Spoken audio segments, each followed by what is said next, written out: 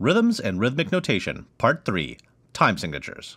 At the start of this series, we looked at how rhythm is almost like a board game, with base rules that set you up to add various expansions that work together or separately, each one adding new possibilities and sounds for music. We've covered quite a few important rules and expansions so far, but everything we've looked at has included time signatures based on the quarter note. In 4/4, there's 4 beats in a bar, and the quarter note gets 1 beat. The quarter note defines the tempo and aligns with the beat. Longer notes are defined by how many quarter notes long they are, like half notes, dotted half notes, and whole notes.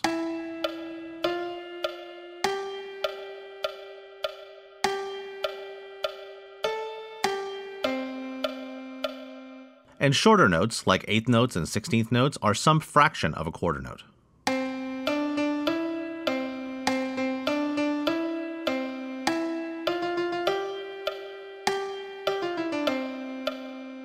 And if the meter of the music is different, like if it feels like it's in 3 instead of 4, then you just use a 3/4 time signature.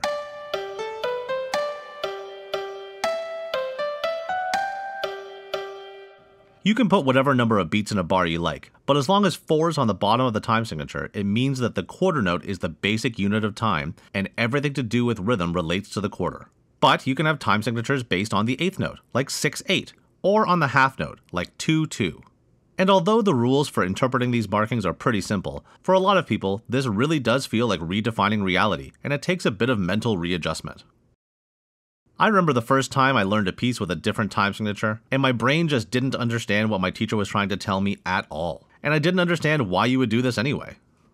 But time signatures make a bit more sense when you realize that the top number can be heard in the music and describes how the music feels. You can hear the difference between music that's in 3,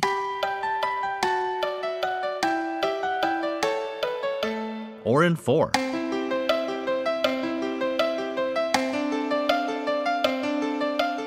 But because the bottom number defines what kind of note is to be counted as the beat, you can't actually hear it, because it only affects how the music looks when the composer writes it down. And that maybe still sounds a little bit confusing, but stick with me, and let's look at how certain time signatures can be really useful to make certain music way easier to read, understand, and perform. Consider this passage. It has a bunch of 16th notes, a dotted quarter note, and 8th note syncopation, which are all things you should understand if you looked at parts 1 and 2 of this series. But many people still find these rhythms tricky. But this passage looks a lot simpler. It's mostly just eighths and quarter notes, and the only dotted rhythm is a dotted half note, all of which are comparatively pretty simple. And if you look closely, they're actually the exact same notes. It's just that all the rhythmic values are doubled on the bottom example. And if we double the metronome marking, then they're going to sound identical. But 240 beats per minute is really fast to count, and the metronome is kind of annoying at this tempo. And you may injure the conductor as they try to keep up. But we can actually have the best of both worlds by using a 2/2 time signature, which allows for simpler rhythms and more manageable tempos. 2/2 means each bar is 2 beats long and you're counting the half note. So in this case, 120 beats per minute means 120 half notes, not quarter notes per minute.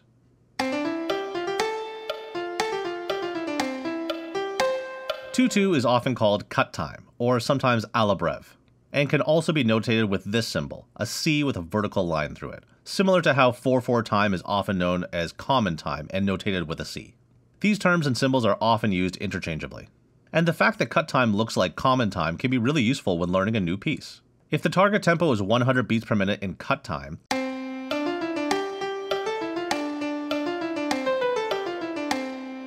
you can start learning it by practicing it at 100 beats per minute in common time. This automatically cuts the tempo in half.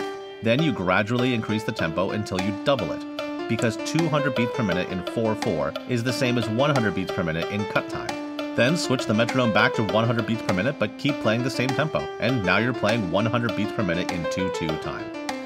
Cut time is also useful for making syncopations easier to read. Many people find all these single eighth notes to be pretty confusing.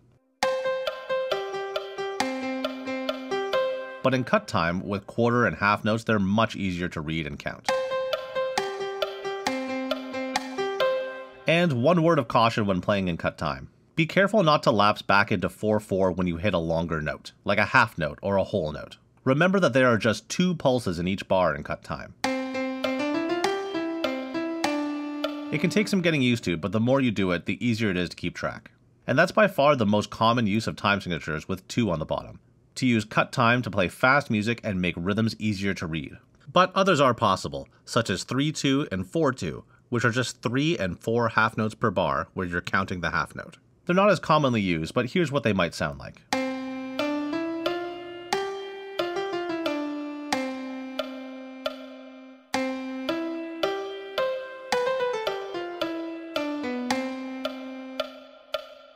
Now, just like you might use cut time to avoid sixteenths, if you were playing a piece with lots of triplets, you might start to wonder if there's a way to avoid having all those little threes that are cluttering up the music. And we can actually eliminate all of those and make this a lot easier to read with a 6/8 time signature. 6/8 is an example of a compound time signature, which is based on triplet subdivision. So it sounds and feels just like 2/4 with triplets, but the main difference is it's easier to read.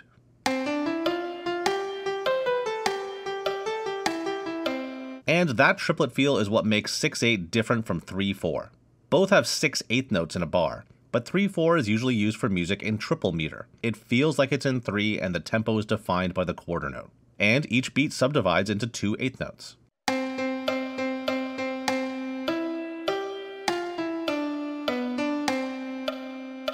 "6/8 is used for music in duple meter. It feels like it's in 2 and the tempo is actually defined by the dotted quarter. And the beat subdivides into 3 eighth notes. As far as counting, you're usually just going to count each eighth note, and because 6/8 has a duple feel, you'll notice that the strong beats are on 1 and 4.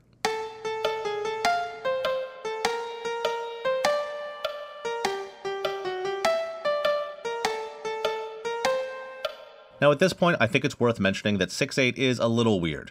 6/8 by definition means 6 beats in a bar and we're counting the eighth note. But in practice, 6/8 is in duple meter, 2 beats per bar.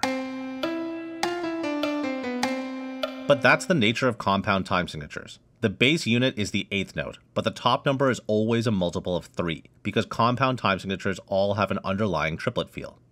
In 9/8, that sounds like triplets in 3/4.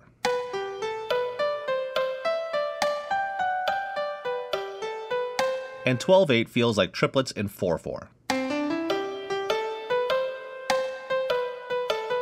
And others are possible, but rarely seen.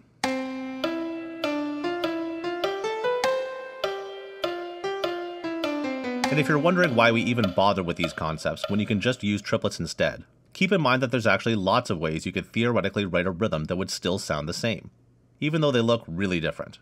One or the other might make more sense in context, or a composer might just prefer one kind, and some probably don't make sense in almost any context.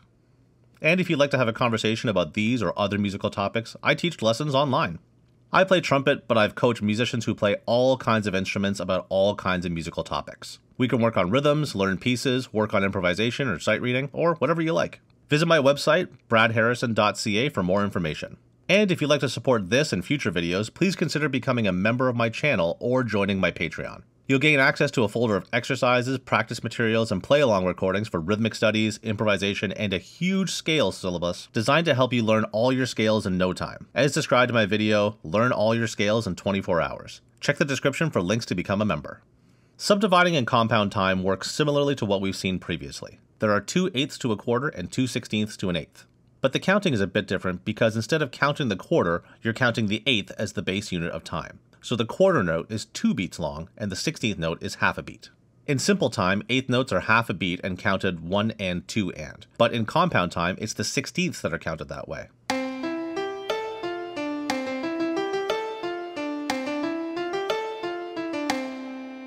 You might also see dotted eighths grouped with 16ths.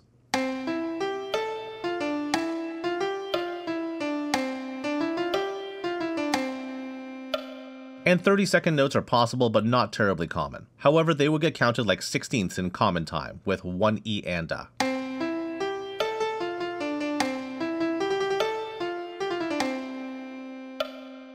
After simple subdivision is the issue of tuplets, which are non-standard divisions of the beat. In simple time, that usually refers to a triplet, fitting 3 eighth notes into the space of 1 beat.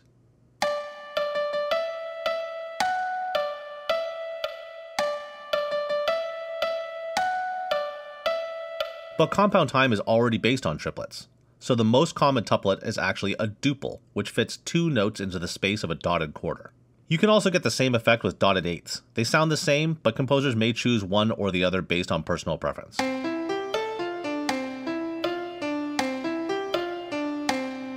The only version of compound time we haven't looked at yet is 3/8, which is also possible but not commonly used because it doesn't really offer any advantages over 3/4 time.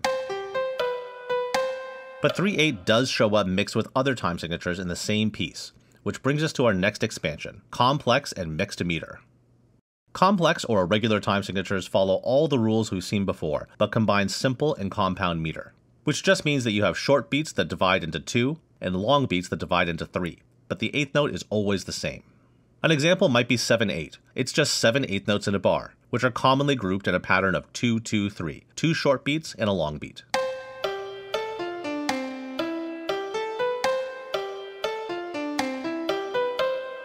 You might also see 10/8, which is commonly shown with eighths in a 3-3-2-2 pattern, 2 long beats and 2 short beats.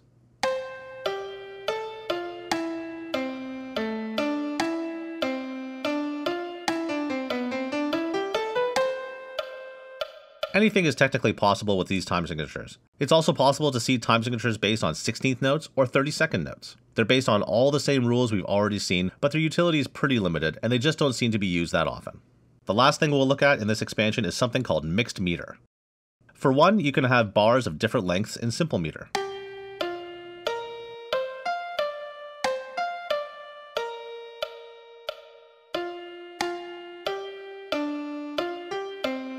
And you can also do the same thing in compound meter.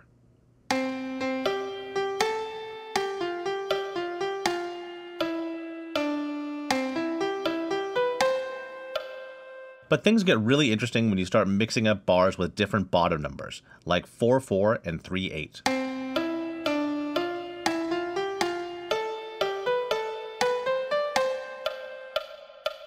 Mixed meter is a bit like counting in complex meter. It's usually just combinations of long and short beats, and the eighth note always stays the same.